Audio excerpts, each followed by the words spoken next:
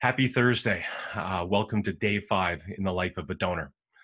Special thanks to Wendy, who was here yesterday and shared her story about her donating her kidney to her mom.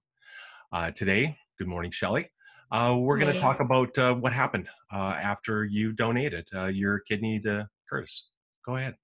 So, in terms of Curtis's overall health, his dry feet that he suffered from and rash at the back of his scalp, it was amazing to see that after just a few short days, that was completely gone after the transplant.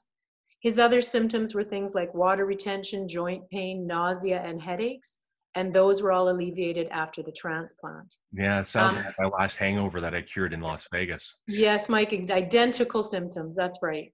The unfortunate part was that after 10 years from that transplant, that kidney began to fail. And so now he is on peritoneal dialysis, which is why we're looking for a live donor, because that means providing the gift to Curtis, or if you do the pair donation program, to others to provide a healthier, higher quality of life.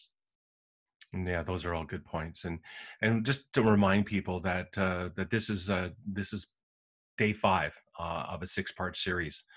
And if you go to mikestarchuk.com, click on the green ribbon, it'll take you to the links to donate, or you can find our YouTube videos on my YouTube channel.